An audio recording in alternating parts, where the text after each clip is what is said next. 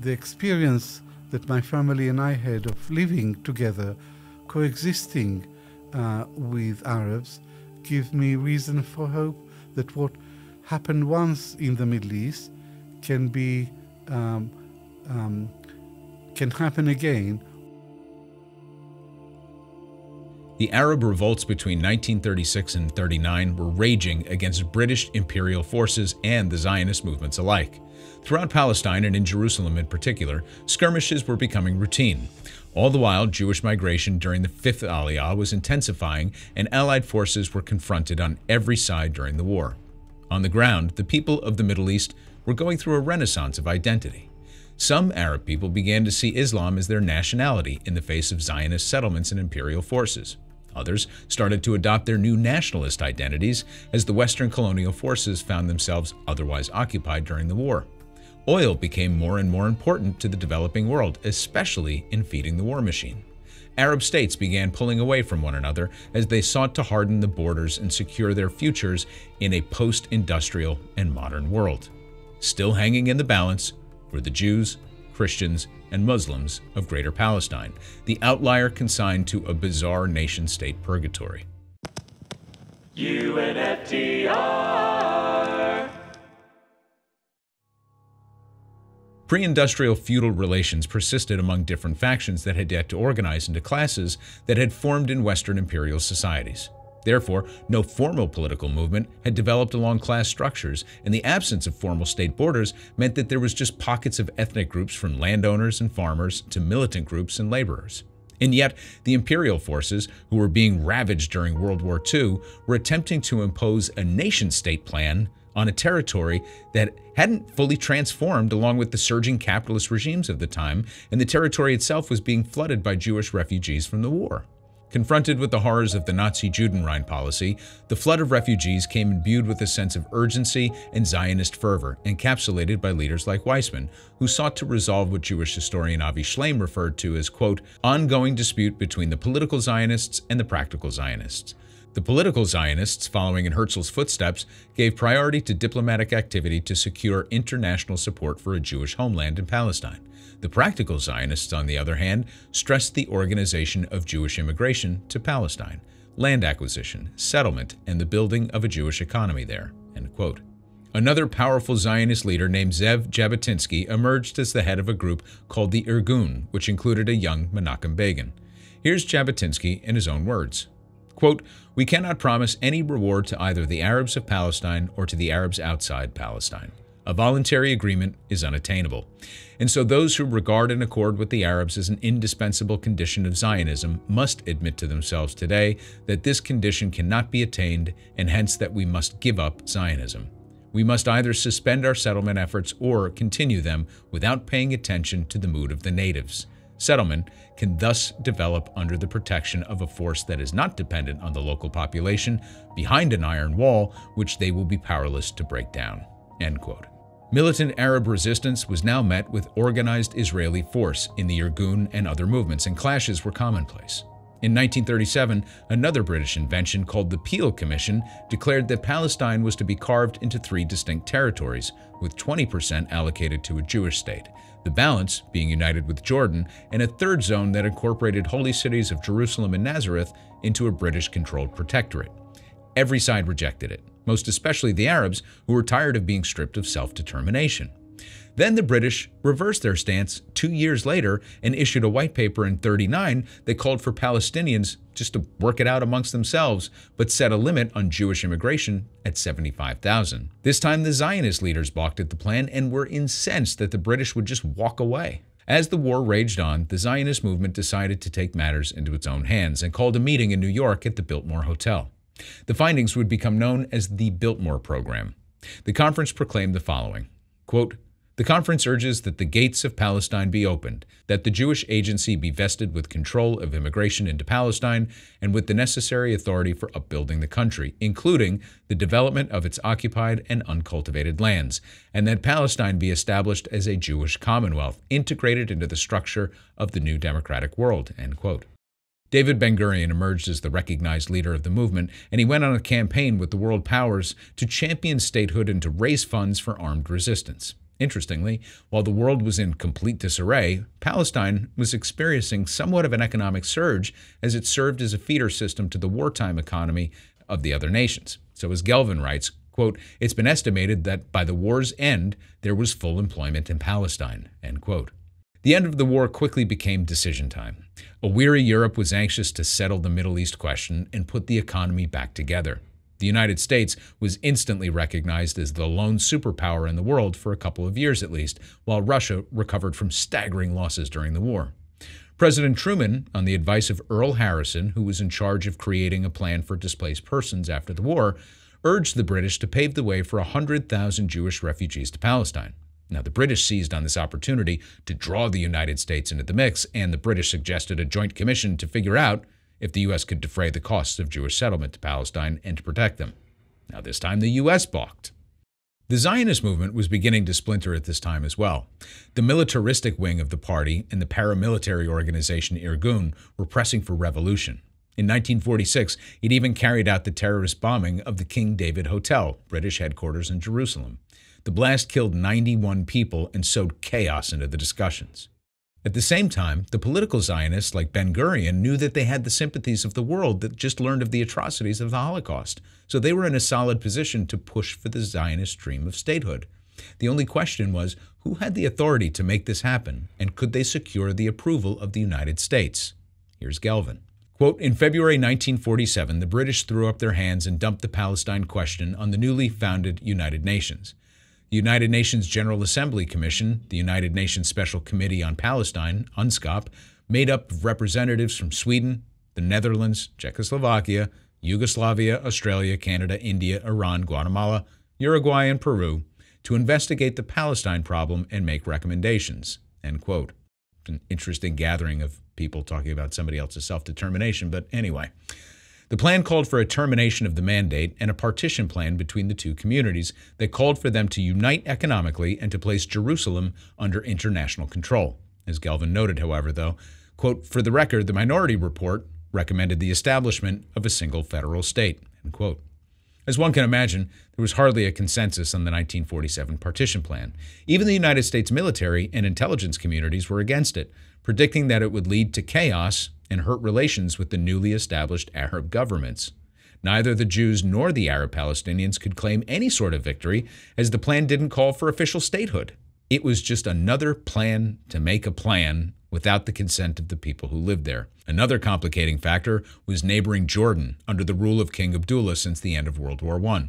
Abdullah played every side of the chessboard.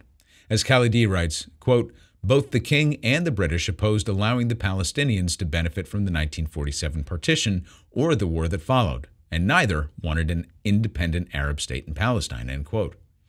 This is surprising to most Westerners who assume that the Arab nations are all aligned. Well, they're not, and they've never been. And as we've stated before, once the Arab territories were formed and then quickly gained independence from their imperial masters, they had a lot of work to do to build their nations. Abdullah much preferred the 1937 arrangement that placed the West Bank mostly under Jordanian control. However, his duplicity only went so far, as we'll see in the next section, when he opposed the Zionist army in 1948. As Avi Shlaim noted, quote, "It was hardly an exaggeration to say that the British colluded directly with the Transjordanians and indirectly with the Jews to abort the birth of a Palestinian Arab state," end quote. The Nakba, or catastrophe, is the war that lasted from the fall of 1947 until May 15, 1948. There are two narratives that have emerged from this period. You have the Zionist narrative, which is the Jews accepted the partition plan and were willing to live in peace alongside their Arab brethren. But the Arab nations rejected the plan and instead chose to invade Israel. Vastly outnumbered and surrounded on all sides, the Zionist Davids beat back the Goliath armies and fulfilled the prophecy of the Israelites. The Palestinian narratives claim that the brave Arabs bested the colonial Zionist forces in the battles before imperial Western forces intervened with firepower and corrupt neighboring regimes abandoned them in their darkest hour. Let's assemble the pieces of the puzzle that our main sources agree upon to get a clearer picture of what transpired. So the UN created UNSCOP in May of 1947. The partition plan was offered at the end of August. Irgun militants bombed a police station in Haifa in September, killing British and Arab officers. The UN approved the UNSCOP plan on November 29th, and then Palestinian militants killed 7 Jewish civilians near Jerusalem the next day. That's how the war began. So let's start with Gelvin here. Quote, in 1948, the Arab states were divided into 2 rival camps, Jordan and Iraq on the one hand, and, by default, Egypt, Syria, and Saudi Arabia on the other. Because Jordan and Iraq were ruled by 2 branches of the same Hashemite family that enjoyed a close relationship with the British, leaders of Egypt, Syria, and Saudi Arabia feared a British-backed Hashemite conspiracy intent on dominating the Arab world. Making matters even more complex, the leaders of Jordan, Egypt, and Iraq each had ambitions to lead the Arab world. As a result, there was no agreement on strategy or war aims in 1948. Avi Shlaim called the Arab coalition one of the most divided, disorganized, and ramshackle coalitions in the entire history of warfare. The self-proclaimed new historians note that while Arabs indeed outnumbered the Israelis of the Yishuv, which is what the Jewish part of Palestine was referred to prior to statehood, Palestinian Arabs had never fully recovered from losing 15% of the male population in the Arab uprisings.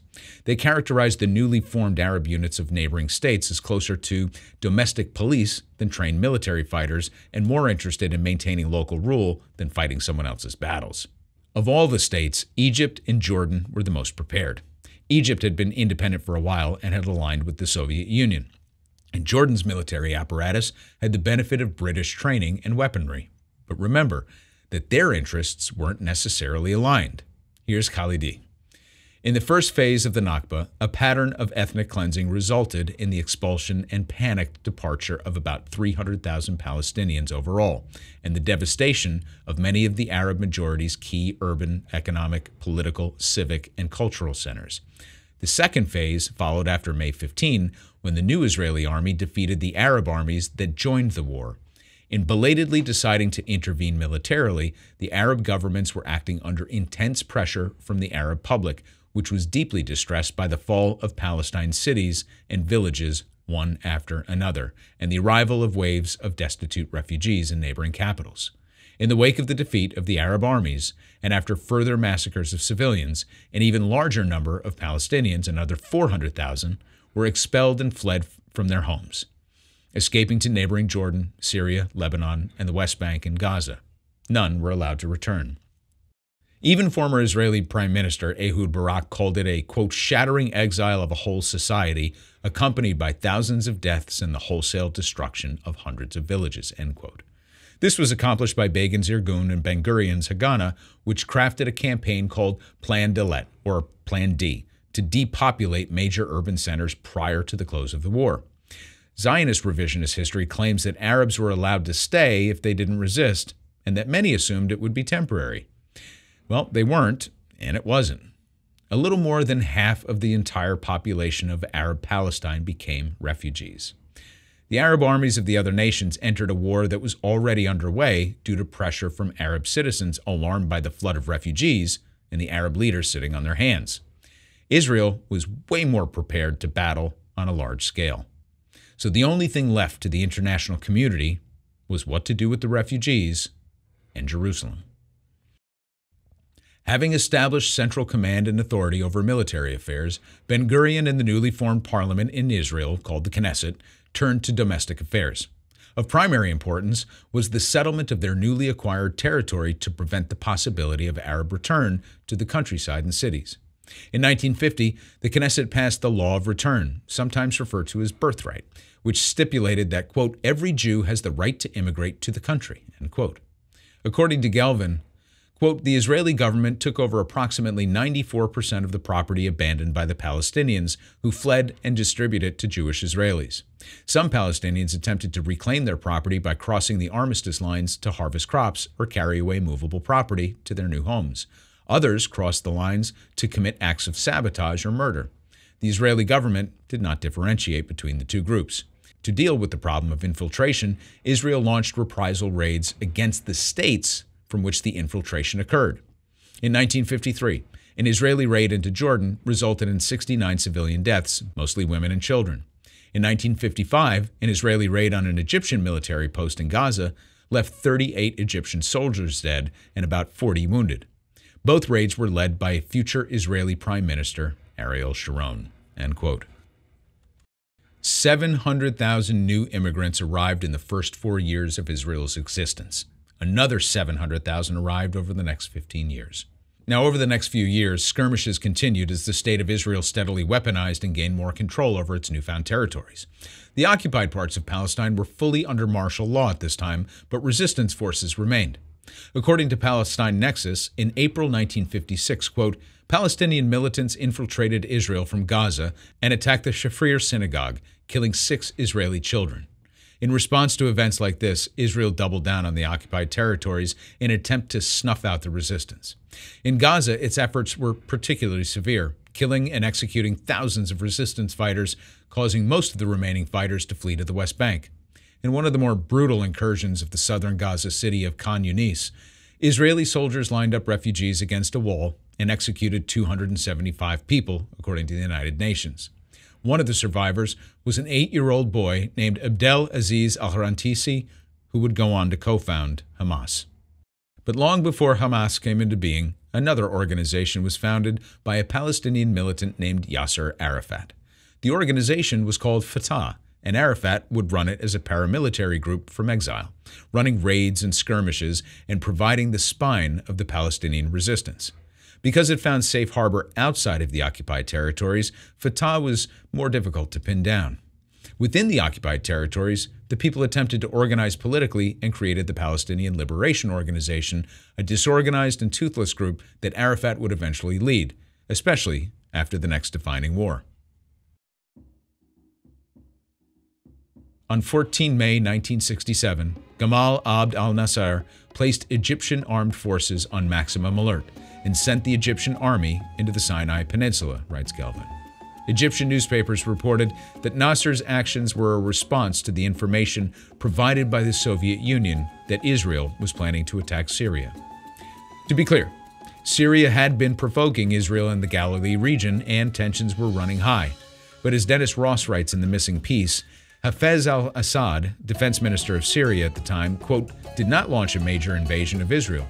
When the Israelis attacked the heights and found their way up them, the fighting was tenacious. But Assad was not going to see Syria's army destroyed and ordered a retreat even before the Israelis had completed their conquest of the heights, end quote. Now, most agree that the Soviet report was false. And some believe that Nasser knew it was.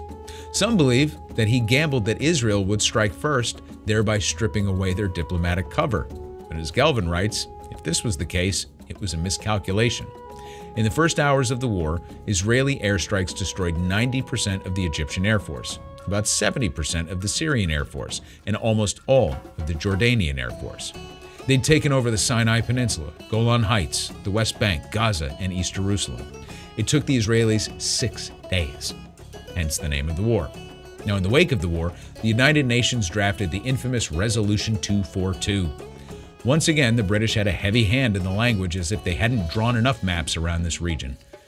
Resolution 242 stated that Israel must withdraw armed forces from the territories occupied in the recent conflict, and called for the termination of all claims or states of belligerency and the respect for and acknowledgement of the sovereignty, territorial integrity, and political independence of every state in the area, and their right to live in peace with secure and recognized boundaries, free from threats or acts of force, end quote.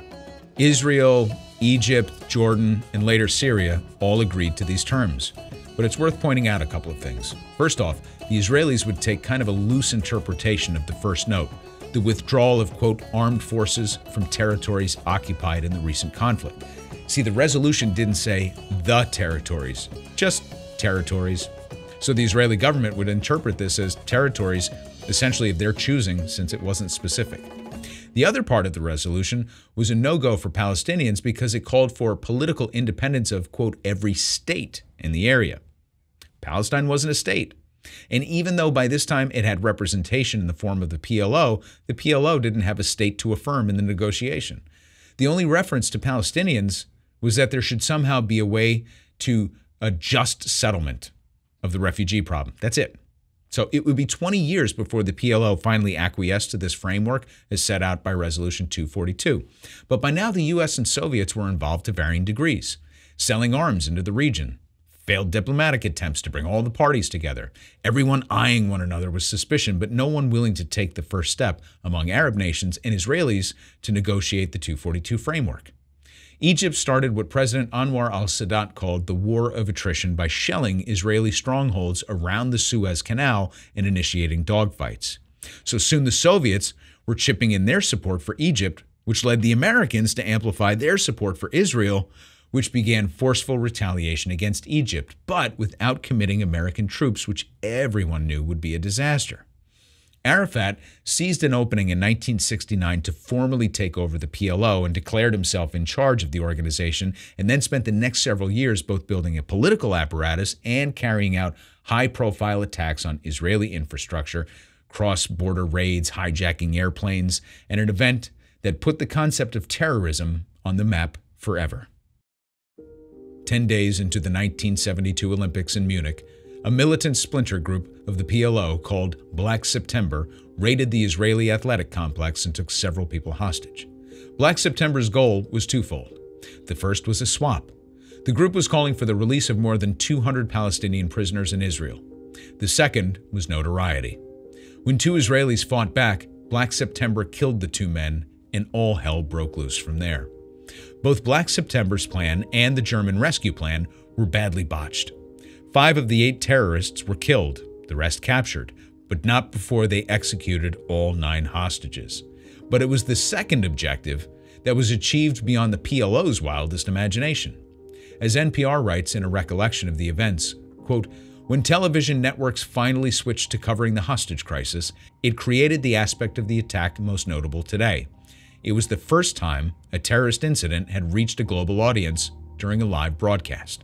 About 900 million people are believed to have watched the hostage crisis on television." End quote. The PLO was on the map for better or for worse. In the Arab world, the plucky band of resistance fighters under Arafat were doing God's work and punching above their weight. The Western world, however, understood that the PLO had changed the game and proven that it didn't take a conventional military to strike fear into the hearts of millions of people. In 1973, Egypt and Syria attacked Israel, resulting in thousands of casualties on both sides in what's referred to as the October War. It's sometimes referred to by Israelis as the Yom Kippur War and by Arabs as the Ramadan War, a reminder of the increasingly religious significance of the fight between the two Abrahamic religious states that were once allied as a people. It also raised the Cold War stakes dramatically, drawing Brezhnev and Nixon to the diplomatic brink and putting nuclear options on the front burner. With tensions running extremely high, the great powers convinced all sides to reach an armistice, with the Israeli forces technically notching a victory, though it only served to harden the resolve of the Arab states against both Israel and the United States. The lines drawn in the sand by the British and the French were now being guarded by the Soviets and the Americans.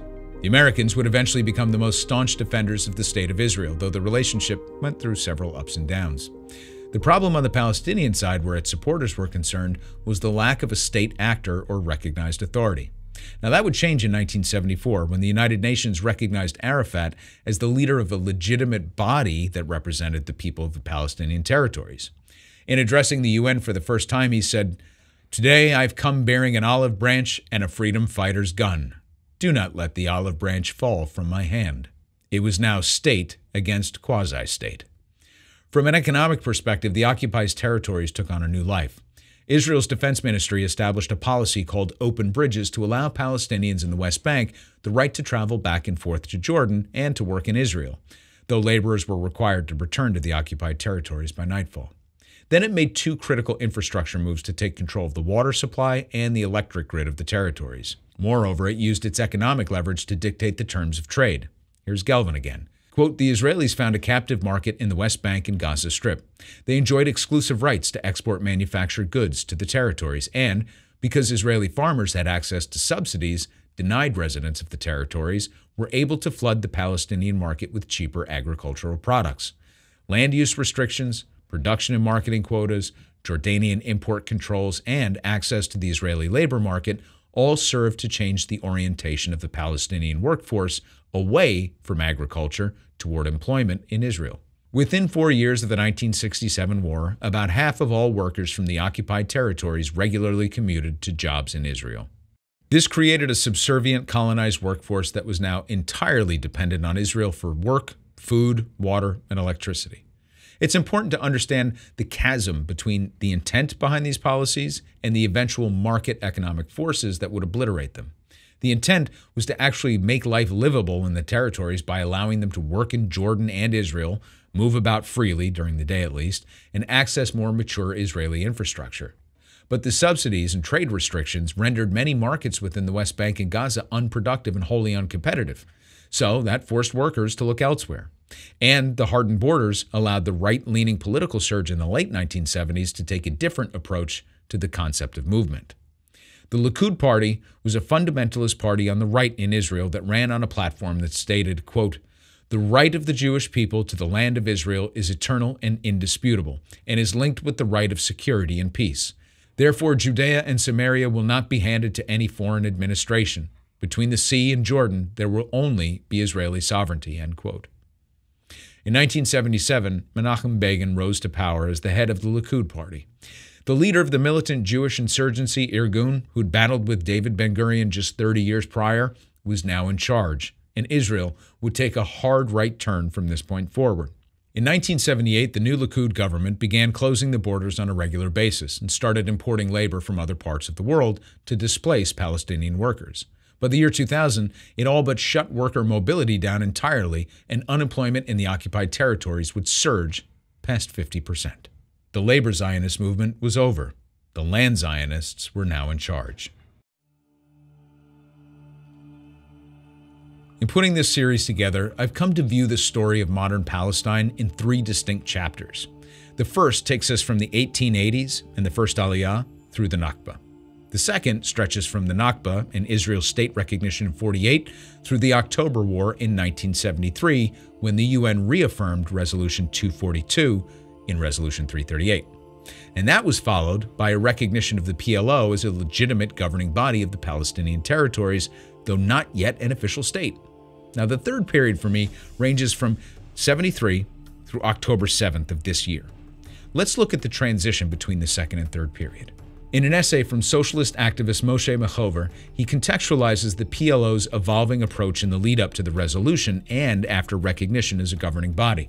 Quote, "From 1969 until 1974, the PLO unambiguously called for the liberation of the whole of pre-1948 Palestine, including not only the West Bank and the Gaza Strip occupied by Israel since 1967, but also Israel itself, and establishing in it a unitary, secular, democratic state. However, from 1974, the PLO began to shift its position, and by the 1980s accepted a 2-state solution, an independent Palestinian state in the West Bank and the Gaza Strip, which would exist alongside Israel. Thus, the PLO was resigned to giving up, at least for the foreseeable future, the Palestinian claim over 78% of the territory of pre-1948 Palestine," end quote. Gaining consensus and political control over the disparate occupied territories would be a puzzle that Arafat never mastered. In the Six-Day War, for example, the Golan Heights were seized by Israeli forces from Syria. A few years later, the Syrians attempted to reclaim this territory in the October War, but the Israeli forces beat back the incursion, leading to an armistice between the two nations. Then in 1981, Israel unilaterally annexed the Golan Heights and immediately began settling the region despite an outcry from the Arab nations and the United Nations. Amid the shifting strategy of the PLO toward a more serious diplomatic stance, the Carter administration attempted to negotiate peace in the region that could eventually lead to statehood for Palestine and security for Israel. As we covered in our series on the Carter years, the Camp David Accords were notable for its ambition and lack of understanding of the players. For example, Jordan was excluded from the talks between then Prime Minister of Israel Menachem Begin and Egyptian President Anwar Sadat. Furthermore, the most crucial element of the negotiations where the Palestinians were concerned was the encroachment of Israeli settlements in the occupied territories and the economic stranglehold over the infrastructure in these areas. While the Camp David Accords led to a settlement between Egypt and Israel that resulted in Israel returning the Sinai Peninsula to the Egyptians in return for recognition of Israel and normalization of trade relations, the settlement issue was negotiated in a side letter that Begin just kind of ignored. Within weeks of the agreement, which was lauded by the Western world, Begin continued a policy of aggressive settlement expansion. Egypt was seen as a traitor in the eyes of the Arab world, and Sadat would pay the ultimate price by being assassinated. The settlement expansion only hardened the resolve of militants in Gaza and the West Bank and challenged the legitimacy of the PLO. And while the Carter team took its eye off the rest of the region, they underestimated sympathies throughout the Middle East with the Palestinian cause and against U.S. interventionism. When the Iranian Revolution broke out in 1979 and U.S. hostages were taken in the overthrow of the embassy in Tehran, all the positive feelings from Camp David had all but evaporated. Matters with Egypt might have been settled between Egypt and Israel and appear satisfactory to Western powers, but it caused a huge rift among Arab nations. Moreover, Jordan was still smarting from being snubbed during the negotiations. Others, such as Syria and Lebanon, remained opposed to Resolution 242, with Lebanon providing safe harbor and a headquarters for the PLO. Now, using the pretense of an assassination attempt of Israeli Ambassador Shlomo Argov, IDF forces launched an assault against Beirut. Though it was known that the attempt was carried out by forces loyal to Abu Nidal, a former member of Fatah who had been expelled, Israel conflated Nidal with the PLO and set out to destroy Arafat and those who shielded him in Lebanon. This was yet another bloody turning point that would come to characterize the doublespeak between the PLO and the Likud party in conflicts going forward. And though it didn't last very long, the casualties were extraordinary and caught many of the world agencies by surprise. I mean, to this day, there's no consensus on the total number of casualties from Israel's invasion with the support of Western allies. At the time, Lebanon was experiencing a tremendous internal strife and was already growing wary of PLO presence. In other words, it had no real army to put on the battlefield, which didn't matter because Israel took the battle right to the heart of Beirut, where Catholic relief agency Caritas placed, quote, the minimum established figures of 14,000 dead, 25,000 severely wounded, and 400,000 totally homeless. By the next year, many agencies had revised the number of killed to around 48,000, though even these numbers remain uncertain due to poor reporting from Lebanese police and the inability to identify Lebanese citizens in the rubble. But it's estimated that 80% of the casualties were civilians. At the time the initial figures were released, Israeli Defense Minister Ariel Sharon, future prime minister, stated that he thought that there were only about 2,000 casualties and that they were mostly military. Though it would ultimately lend its support to Israel and even commit troops in support of the IDF, according to the U.S. State Department, quote, the Reagan administration was divided over how to respond to Israel's invasion. Secretary of State Alexander Haig argued that the United States should not pressure Israel to withdraw without demanding that the PLO in Syria do likewise.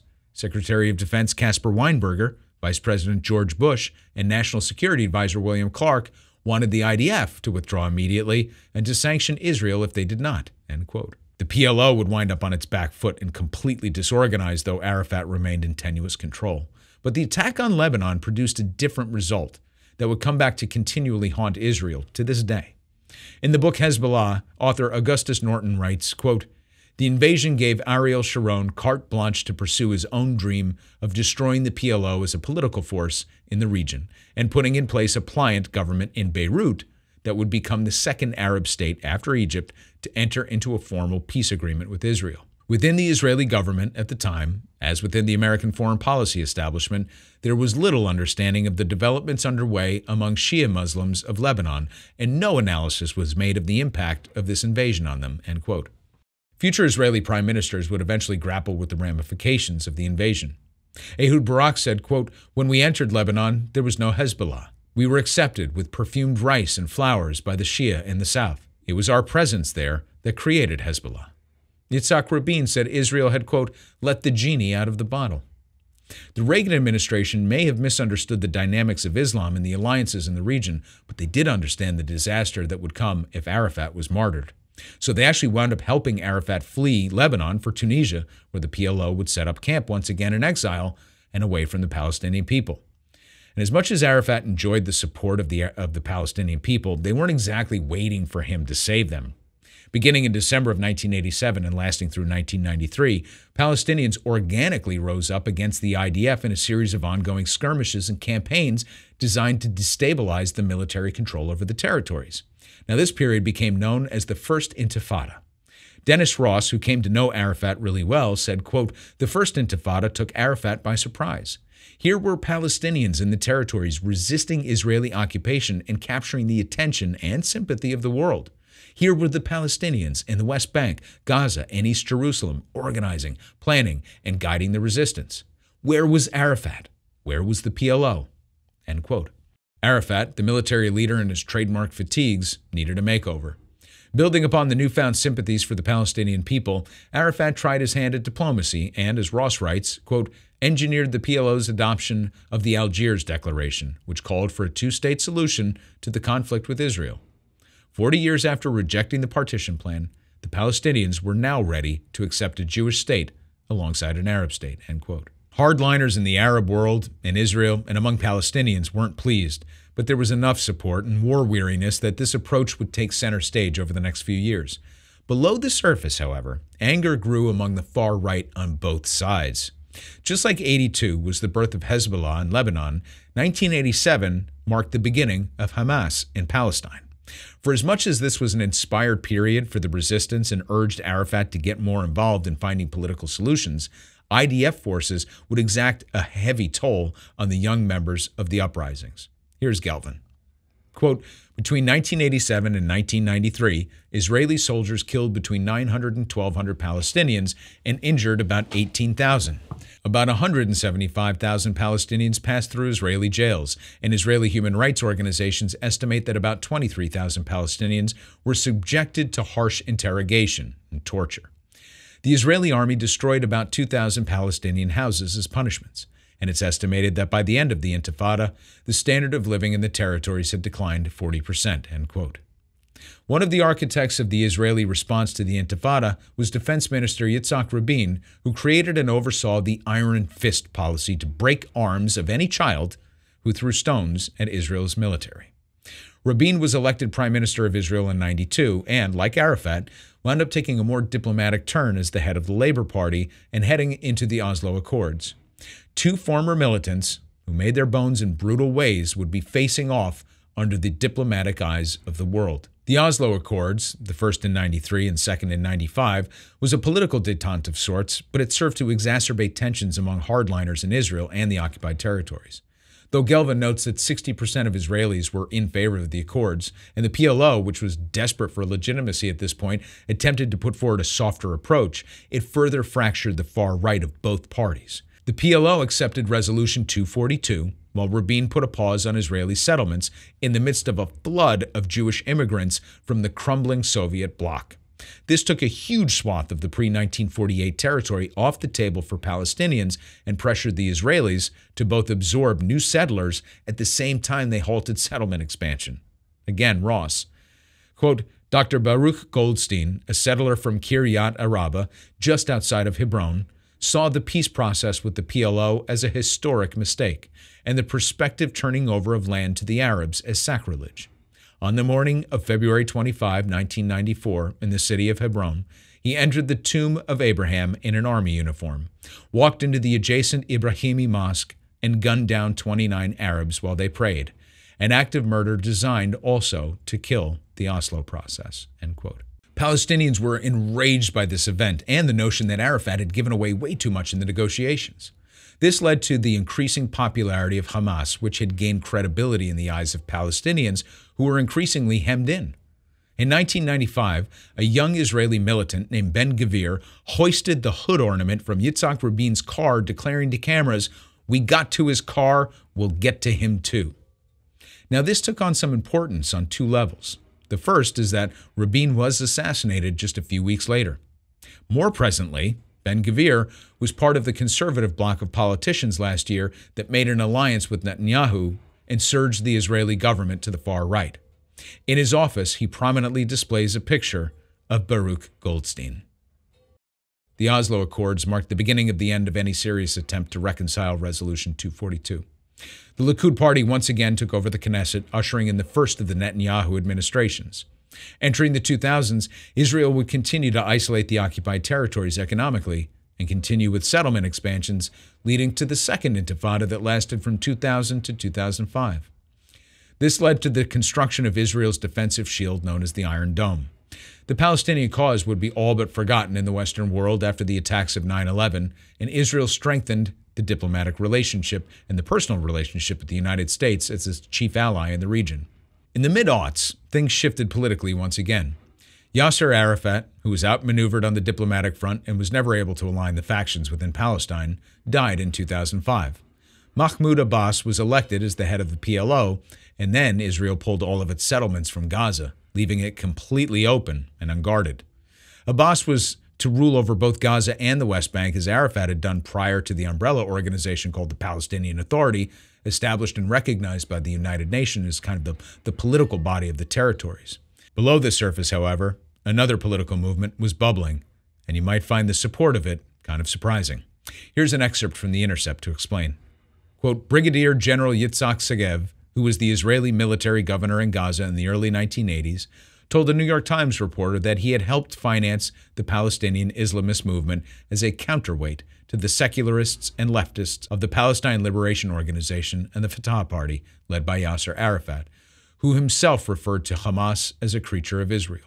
The Israeli government gave me a budget, the retired brigadier general confessed, and the military government gives to the mosques. Hamas, to my great regret, is Israel's creation, Avner Cohen, a former Israeli religious affairs official who worked in Gaza for more than 2 decades, told the Wall Street Journal in 2009. Back in the mid-1980s, Cohen even wrote an official report to his superiors warning them not to play divide and rule in the occupied territories by backing Palestinian Islamists against Palestinian secularists. I suggest focusing our efforts on finding ways to break up this monster before this reality jumps in our face, he wrote. In an attempt to divide and conquer the PLO by funding Hamas, the Israeli military helped foster the organization, which by this time was already receiving aid from other Arab allies in the region. Hamas was a militant organization at its core and Islamist by its founding, but it also understood the importance of building credibility beyond insurgency. And so it used foreign funds to build a military infrastructure as well as schools and mosques and hospitals. Thus, it shouldn't have come as a surprise, though it certainly did to outsiders as well as Abbas, that when the PA called for elections in the territories, Hamas won a majority of seats and used this political capital to take over all of Gaza.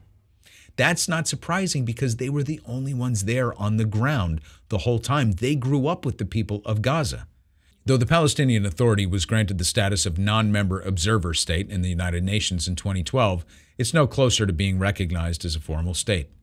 Netanyahu was reelected again in 2009, but for 18 months in the beginning of 2021 under corruption charges, he's served in the role since this time as the longest tenured prime minister of Israel. Despite attempts in 2014 to reinvigorate Oslo, it barely came to fruition as Palestinian fighters continued to resist the occupation and Israel furthered its stranglehold on the territories. On May 30, 2018, Gazans organized a march to the border wall to protest the occupation. On the order of the Israeli government, the IDF opened fire on the gathering, killing 14 Palestinians and wounding hundreds. This act led human rights organizations to condemn Israel's actions as a violation of international law. In that same year, President Donald Trump unilaterally moved the U.S. Embassy to Jerusalem, saying, quote, "The Jewish people appreciate it, but the evangelicals appreciate it more than the Jews." In 2021, the long simmer was coming to a boil. Human Rights Watch, a New York-based NGO, formally declared Israel an apartheid state. Arab-led attacks on Israeli Jews in Jerusalem inflamed tensions in the Holy City. Israeli police then restricted Palestinians from entering the Old City during the month of Ramadan, followed by Israeli demonstrations by a group called Lahava, whose supporters chanted "Death to the Arabs," writes the Council on Foreign Relations, which continues saying, quote, "At the same time, Israel's courts paved the way for the evictions of 6 Palestinian families from a neighborhood in East Jerusalem called Sheikh Jarrah, and for Jewish families to move into those homes," end quote. As we covered before, there's no such thing as a monolithic position on the issue of Israel-Palestine. Young progressives, for example, take a hardline stance against Zionism, hard stop. Black and brown Americans tend to feel the same sense of outrage against the state of Israel, recognizing it as a colonizing force against an indigenous people. Jewish Americans predominantly support the rights and actions of Israel as proud Jews and supporters of birthright. Some secular Jews on the left, however, have called for an end to the occupation, and certainly a ceasefire. Perhaps the most bizarre alignment, of course, is between right-wing evangelicals and the State of Israel, as Trump inelegantly noted. But there's truth and logic to this sentiment. In their reading of the Bible, the Abrahamic covenant is basically that Israel's children will return, a battle will ensue, and the rapture, a term not found in the Bible, will begin, and God will call his true children to heaven. Now, the important piece for the evangelicals is that the Jews must be in place in Israel for this to happen. Of course, they don't mention the second part, which is that they'll be forced to accept Jesus Christ as Savior or be vanquished with the rest of the heathens on earth. In other words, it's a mess of imperial design. In the end, the only people who matter in this are the Jews and Palestinians of the region. And as we'll talk about in a brief epilogue to the series, October 7, 2023 might mark the next and perhaps final turning point in the history of the region. My hope with this series was to lay out as much context as possible to help you draw your own conclusions about the events that have recently transpired. Now, I've tried to limit any emotion or personal feelings so as not to distract from the narrative. But in the epilogue, I'll talk more about the horror unfolding in Gaza, options for peace that were never fully pursued or were made impossible. And I'm going to return to the thesis of this exercise, that Palestine is the land that imperialism left behind.